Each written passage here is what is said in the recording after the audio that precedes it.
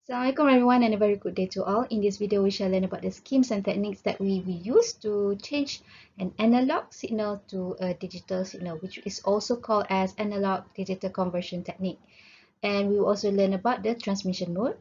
The analog digital conversion includes the pulse code modulation and also delta modulation, and the transmission modes include the serial transmission as well as parallel transmission. Here is the table of contents for you to navigate through this video.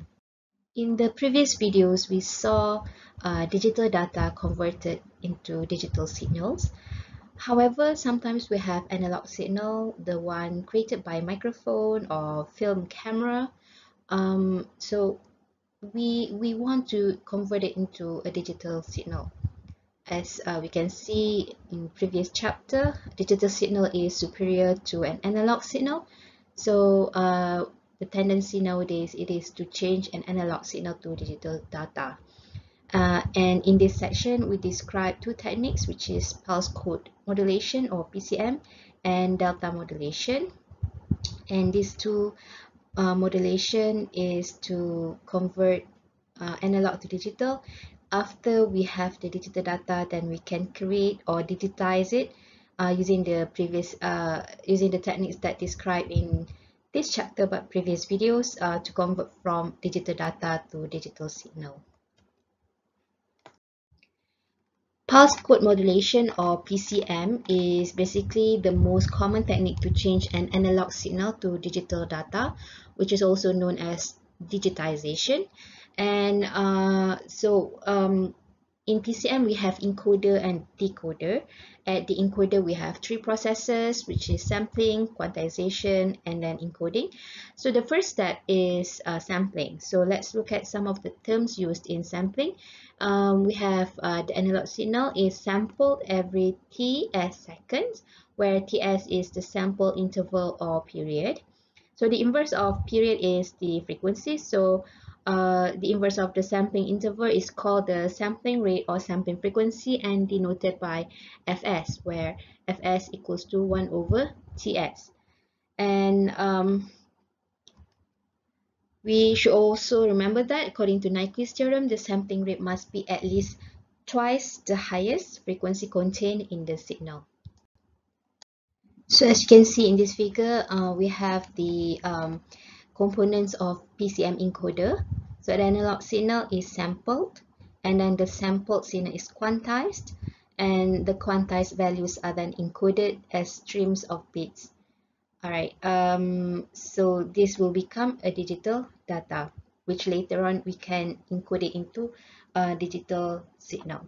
So you will see later how it would happen in the decoder.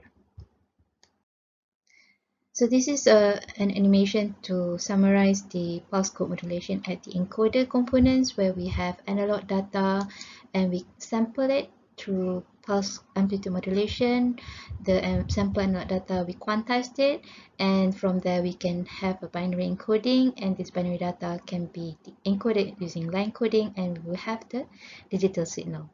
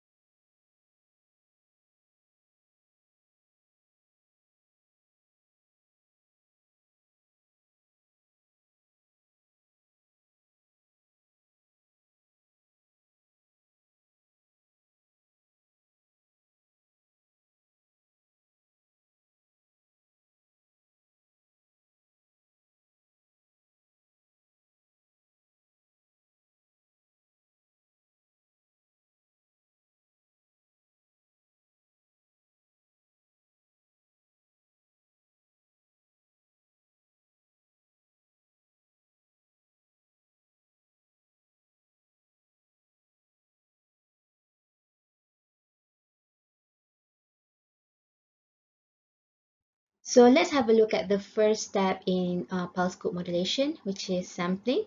So there are three sampling methods, and they are known as ideal, natural, and flat top. In ideal sampling, pulses from the analog signal are sampled. This is an ideal sampling method and it cannot be easily implemented. And let's go to the next sampling method, which is the natural sampling.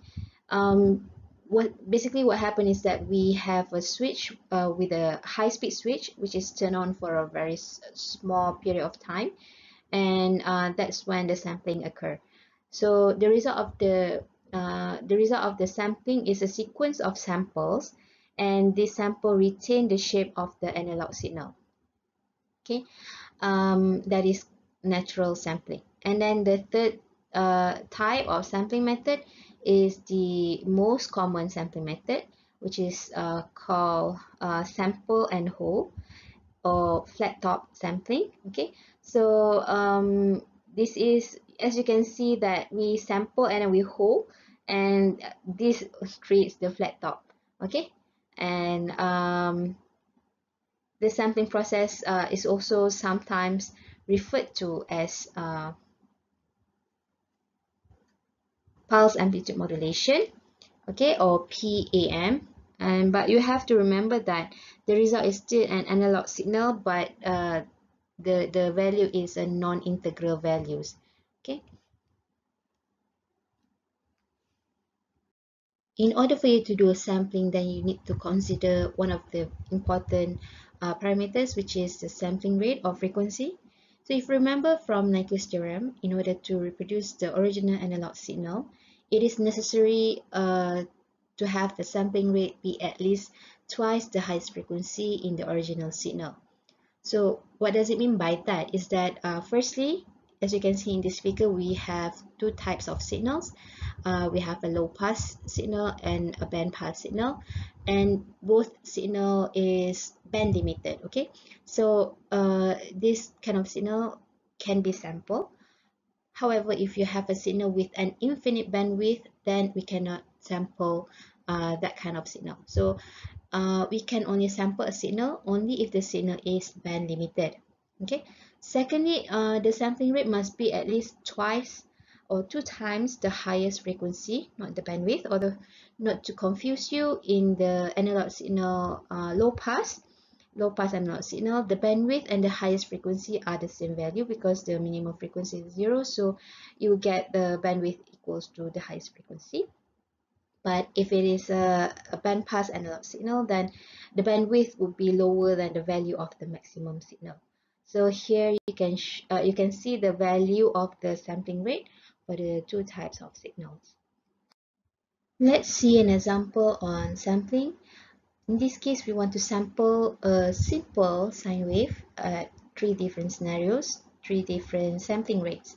Okay, let's see. The first one, we have Fs equals to 2f, which is the Nyquist rate, and then we have sampling rate equals to 4f, which is 2 times the Nyquist rate, and then another sampling rate is equals to 1/2 the Nyquist rate, which is just f. So in this figure, you can see the sampling and the subsequent recovery of the signal on the right. So after sampling happened, okay. So as you can see here, the sampling at the Nyquist rate can create a good approximation of the original sine wave if you use 2f. Okay, sampling rate fs equals to 2f. Okay, so this is a good approximation, right, of the original sine wave. And then we have a scenario of sampling rate equals to 4f. This is actually oversampling, but it creates the same approximation as you can see in part A, which is fs equals to 2f, but it is actually redundant and unnecessary because you need to sample more points, more values of the analog signal, but you get the exact same result as when you use only fs equals to 2f. Okay, so let's see the third scenario when you have fs equals to f, which is 1/2 the Nyquist rate, and you can see the sampling below the Nyquist rate actually does not produce a signal that looks like the original sine wave. So this is undersampling. So as you can see, we have the ideal situation when you use 2f, which is the Nyquist rate, and then you can see what will happen when you have oversampling and also undersampling. Let's see another example on sampling where we have an interesting one. We want to sample a periodic event such as the revolution of a hand of a clock. So as you already know, the second hand of a clock has a period of 60 seconds, and according to the Nyquist theorem, we need to sample the hand every 30 seconds because sampling frequency is inverse proportionate to sampling interval. So fs equals to 2f, it means that the sampling interval equals to half of t. Okay, so half of period, that means that 60 seconds divided by 2, you get 30 seconds. So in the first example, we are sampling at Nyquist rate. We can see that sample points in order are 12, 6, 12, 6, and then 12 again. And then from here, the receiver of the samples cannot tell if the clock is moving forward or backward. And then if we go to B, this is oversampling where we sample at double the Nyquist rate, which is every 15 seconds. The redundancy actually shows gives the samples more information, so we know that whether the clock is moving forward. Okay, so in the oversampling, which is above the Nyquist rate, Ts equals to T 1/4. We can see that the sample points are actually 12, 3, 6, 9, and 12. And then go, yeah, you can see it is moving forward, right? And in the case of undersampling, we can see that it is below the Nyquist rate. Okay, so Ts equals to 3/4T, or Fs equals to 4/3F. Okay, so in this particular case, the sample points are 12, 9, 6, 3, and 12. Okay, so actually the clock is moving forward, but the receiver would think that the clock is moving backward. So this is the scenarios of different scenarios when you use different type of Nyquist rate. Okay, we have sampling, oversampling, as well as undersampling. Another example that relates to example to just now is that when we have forward moving car in a movie, but sometimes we can see it moving backward, like a backward rotation of the wheels. This is because of the undersampling. So a movie is filmed typically at 24 frames per second, but if the wheel is rotating more than 12 times per second, then the undersampling creates the impression of a backward rotation. And another example of the sampling is in a telephone companies. They typically digitize voice by assuming a maximum frequency of 4000 Hz. So the sampling rate therefore is at 8000 samples per second. Okay, let's see another example involving a low pass signal. The bandwidth given is 200 kilohertz. So in a low pass signal, remember what I told you just now, the bandwidth is equal to the maximum frequency. So the question is what is the minimum sampling rate for the signal? So again, the bandwidth of a low pass signal is between 0 and f. F is the maximum frequency and also equal to the bandwidth. So therefore we can sample this signal at 2 times the highest frequency, which is 200 kilohertz, and the sampling rate is therefore 400 kilo or 400,000 samples per second. Okay. Last example on a complex bandpass signal.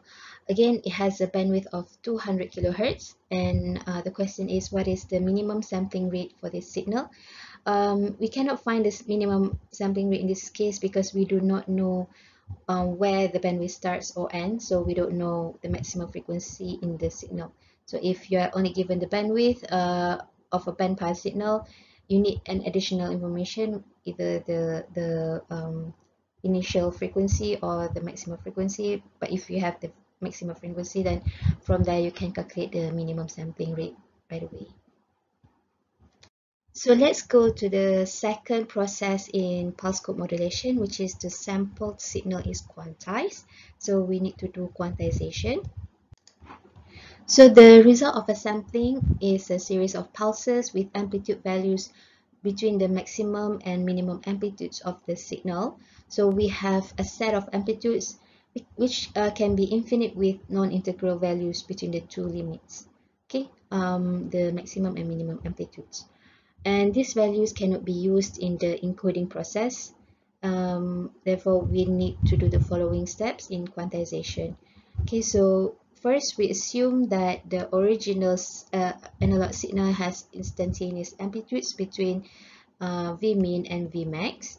Okay, and then we divide the range into L zones, each of height delta, and from there we assign quantized values of 0 to L minus 1 to the midpoint of each zone. And then we approximate the value of the sample amplitude to the quantized values. You can also calculate the quantization error to the SNRDB of the signal. Okay, there is a contribution to the SNRDB of the signal. Depends on the number of quantization levels, L, or the bits per sample, NB. Okay, so SNRDB equals to 6.02 NB plus 1.76. Okay. Okay, so this is an example of a quantization. It is given a sample signal and sample amplitudes are between -20 and +20 volt. So from there, you know that the first step is to assume the original analog signal has instantaneous amplitudes between Vmin and Vmax, and Vmin here is -20 and Vmax is +20 volt. Then we need to divide the range into L zones. So in this particular case, we decided to actually divide it into 8. Okay, so this is a simple example. So we assume that sample signal and sample amplitudes are between -20 and +20, and we decide to have 8 levels. Okay, L equals to 8. So from there we can actually calculate the delta or the height of each zone or each level, where we have Vmax minus Vmin divided by L, and substitute all the information and you get delta equals to 5 volts. So each of the zone has a height of 5 volts. Okay, so in this second example, 7.5 amplitude, it is in the second zone. Okay, as it is greater than 5 volt but lesser than 10 volt. Okay, here we have 9 samples using ideal sampling. This is for simplicity. So from here, of each sample, we can see the value of the actual amplitude. So from these values, we can calculate different information, like for example, normalized value, normalized PAM value. PAM stands for pulse amplitude modulation. And how can we do this? It is by dividing the actual amplitude with delta. So let's say 7.5 divided by 5, so you get 1.5. Okay, so this is the normalized value. From the normalized value, we want to quantize it.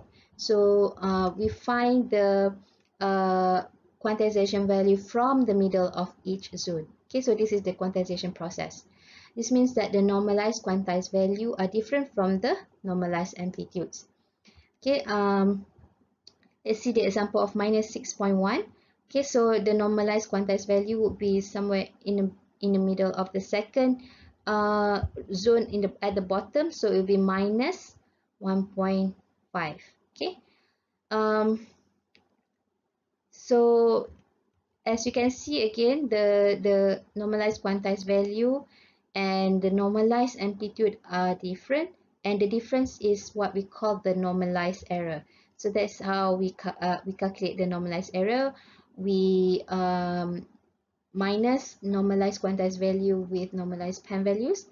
Okay, like for example, here we have 3.50 minus 3.24, and you shall get the normalized error is 0.26. Okay, so from each of these component or amplitude or the signal, then you would know what is the quantization code, okay, based on the zone itself. Okay, so like for example here you start with 0. Okay, you can see that the 0 level is in the middle part of zone, the most bottom part of this whole graph. So if you start from there, then you get to where minus 6.1, it is in the quantization code of 2. Okay, and then 7.5 would be at quantization of 5, 16.2 at quantization of 7, if you go along with the zone, each zone.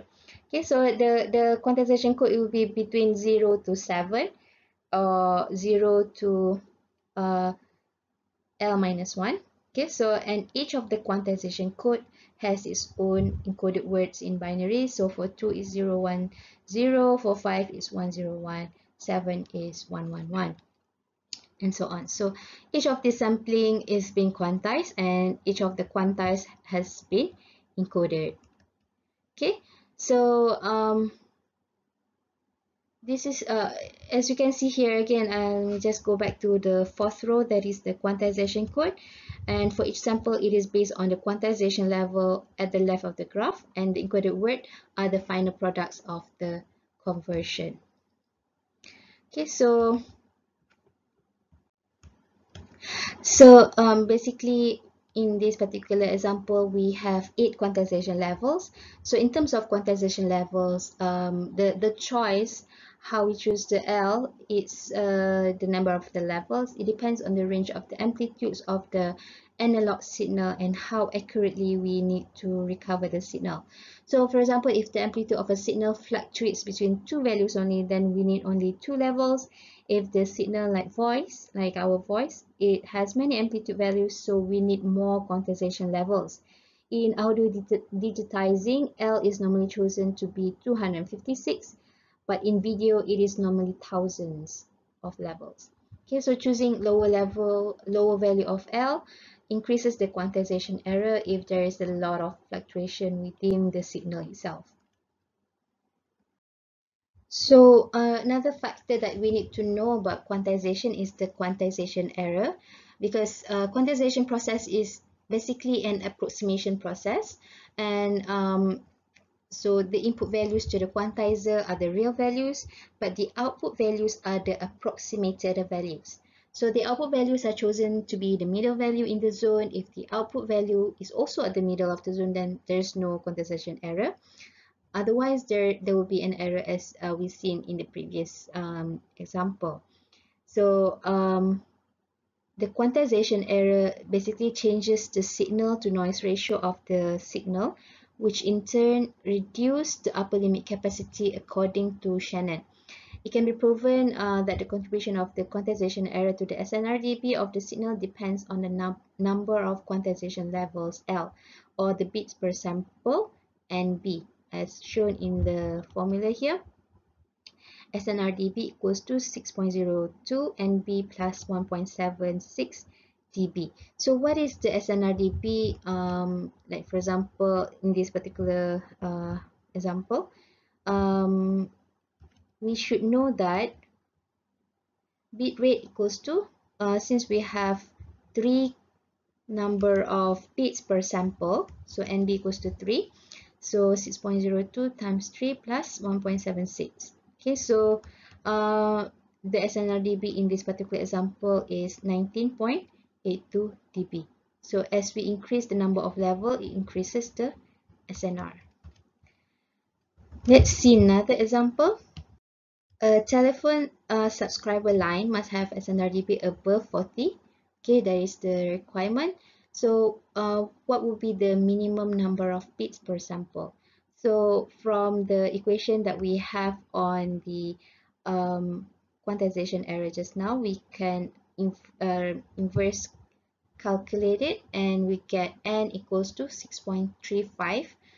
That is the minimum. So we need to make it into an actual number, a whole number, so it is either 7 or 8 bits per samples. Another example, we want to digitize the human voice. What is the bit rate, assuming we have 8 bits per sample? So the human voice normally have frequencies between 0 to 4000 Hz. So the sampling rate and the bit rate can be calculated, and sampling rate goes to 4000 times 2, normal Nyquist rate. So that means that 8000 samples per second, whereas the bit rate is based on the number of bits per sample. So you have just now 8000 samples per second, and each sample has 8 bits, so multiply that together, you get 64,000 bit per second, or 64k bit per second. So in order to recover the original signal, we require the process of pulse code modulation decoder. So the decoder first uses circuitry to convert the code words into a pulse that holds the amplitude until the next pulse. So after the staircase signal is completed, it is passed through a low pass filter to smooth the staircase signal into an analog signal. The filter has the same cutoff frequency as the original signal at the sender if the signal has been sampled at or greater than the Nyquist sample rate, and if there are enough quantization levels, the original signal will be recreated. Remember that the maximum and minimum values of the original signal can be achieved by using amplification. Okay, in this figure, it shows the whole simplified process.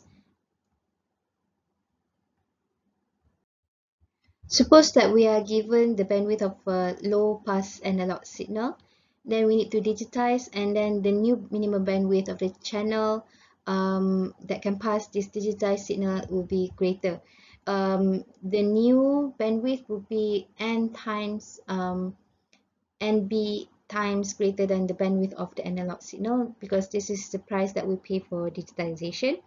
So in this particular case, we have the bandwidth of the analog signal is 4 kilohertz, and we need a channel with a minimum bandwidth of 4 kilohertz. So if we digitize and we send 8 bits per sample, then the new minimum bandwidth is 32 kilohertz, where 8 times 4 kilohertz.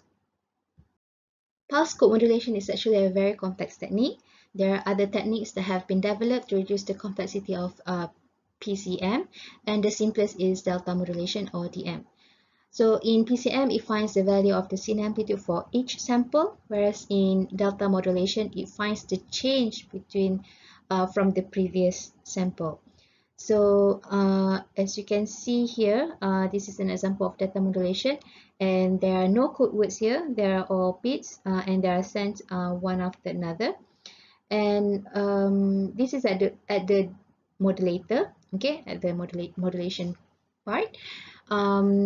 It is used at the sender side to create a stream of bits from an analog signal. So the process needs to record the small positive or negative changes, and this is called delta. That's why we call it delta modulation. So if the delta is positive, the process records a 1, and if it is negative, then process records as 0. However, the process needs a base against which the analog signal can be compared to. So that's why the modulator create a second signal that resembles this staircase signal. So finding the change is then reduced to comparing this input signal with the gradually made staircase signal. As you can see in this figure, the modulator at each sampling interval, it compares the value of the analog signal with the last value of the staircase signal. Okay, and then if the amplitude of the analog signal is larger, then the next bit in the digital data would be 1. Okay, so in this particular case, in the first one, it is larger than the staircase, then it will become 1. And then the next one also larger than 1, 1, 1, 1, until it becomes the analog signal is lower than the in the staircase, then it will be 0. So if the next bit is 1, the staircase maker moves to the last point of the staircase, signal delta up. If the next bit is 0, it moves it the delta down. Okay, so we also need a delay unit to actually hold the staircase function for a period between the two comparison. So in this figure, you can see the modulator and demodulator, where modulator is when we modulate do the modulation of data modulation, and then we need to demodulate again to find the where at the demodulator takes the digital data using the staircase maker again and the delay unit, and it will create the analog signal again. So the created analog signal, however, needs to pass through a low pass filter for smoothing. So this is the diagram of the whole process. One of the things that we need to consider when we do data transmission is to know the wiring between one device to another, because we are concerned about the data stream. Okay, so do we need to send one bit at a time, or do we need to group bits into larger groups? And if so, how do we do that? The transmission of binary data across a link can be accomplished in either parallel or serial mode. And in parallel mode, multiple bits are sent with each clock tick. And in serial mode, one bit is sent with each clock tick, while there is one way to send parallel data. There are three subclasses for serial transmission, and they are asynchronous, synchronous, and isochronous. Let's go to the first type of transmission, parallel transmission. So when we talk about data, especially binary data, it consists of ones and zeros, and they can be organized into different groups and encoding like of a group of n bits each. Okay, just like when we are talking, instead of speaking in letters, we are using the form of words. So similar analogy, by grouping, we can send data n bits at a time instead of one. So this is what we call parallel transmission. The mechanism for parallel transmission is a simple one. We use n number of wires to send n number of bits at one time. That way, each bit has its own wire, and all n bits of one group can be transmitted with each clock tick from one device to another. So in this particular example, we have n equals to 8. We have 8 bits sent together, so we need 8 lines or 8 wires, and they are bundled in a cable with a connector at each end. So the advantages of parallel transmission is speed. Okay, with all else being equal, parallel transmission can increase the transfer speed by a factor of n over serial transmission. But there is a significant disadvantage, which is cost, because parallel transmission requires n number of communication lines or wires in this particular example, just to transmit the data stream. Because of this expensive, the costly, parallel transmission is usually limited for short distances transmission only. So let's see this animation where we can see the parallel transmission mechanism, where it requires n communication lines just to transmit the data streams, and the data streams here we have 8 bits and they are sent simultaneously. In serial transmission, one bit follows another, so we need one communication channel rather than n to transmit data between two communicating devices. As you can see here in this figure, we have 8 bits sent one after another, so we need only one line or wire. And if we have a bit stream of a parallel, we need to convert it first into a serial converter. Okay, and then again when you receive, you need to convert from serial to parallel again. So the advantage of serial communication or transmission is with only one communication channel, serial transmission reduce the cost of transmission over a parallel by roughly a factor of n. And since communication within devices is parallel, conversion devices are required at the interface between the sender and the line, where I mentioned just now we need to do a parallel to serial conversion, and between the line and the receiver, that is the serial to parallel. Okay, so serial transmission occurs in one of three ways: asynchronous, synchronous, and isochronous. Okay, asynchronous transmission is actually we named it so because the timing of a signal is not taken into account. Okay, instead information is received and translated by certain patterns. As long as those patterns are followed, then the receiving device can retrieve the information without regard to the rhythm or the timing in which it is sent. Patterns are based on grouping the bit stream into bytes. Each group, usually 8 bits, is sent along the link as a unit. The sending system handles each group independently, relaying to the link whenever ready without regard to a timer. So without synchronization, the receiver cannot use timing to predict when the next group will arrive. So to alert the receiver to the arrival of a new group, therefore an extra bit is added to the beginning of each byte, and this bit is usually a 0. It is called the start bit. To let the receiver know that the bit is finished, one or more additional bits are appended or added at the end of the byte, and these bits usually 1 and are called stop bits. By this method, each byte is increased in size to at least 10 bits, in which 8 bits is information and 2 bits or more are signals to the receiver. In addition, the transmission of each byte may then be followed by a gap of varying duration, and this gap can be represented either by an idle channel or by a stream of additional stop bits. Okay, so the start and stop bits, as well as the gap alert to the receiver to the beginning and end of each byte, and allow it to synchronize with the data stream. This mechanism is called asynchronous because at the byte level, the sender and receiver do not have to be synchronized. But within each byte, the receiver still must be synchronized with the incoming bit stream. That is why some synchronization is still required, but only for the duration of a single byte. The receiving device resynchronizes at the onset of each new byte. When the receiver detects a start bit, it sets a timer and begins counting bits as they come in. After n bits, the receiver looks for a stop bit. As soon as it detects the stop bit, it waits until it detects the next start bit. So that is why asynchronous here means asynchronous at the byte level, but the bits are still synchronized and the duration are the same.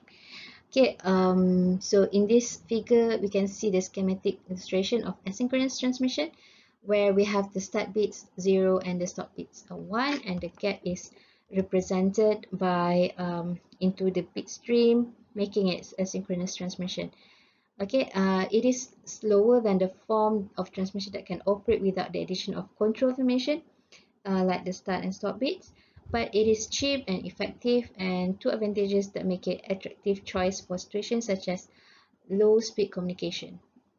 For example, the connection of a keyboard to a computer is a natural application for asynchronous transmission, where a user types only one character at a time, types extremely slowly in data processing terms, and leaves unpredictable gaps in between characters. In synchronous transmission, the bit stream is combined and make it into a longer frames which may contain multiple bytes, and each byte, however, is introduced onto the transmission link without a gap between it and the next one. It is left to the receiver to separate the bit stream into bytes for decoding purposes.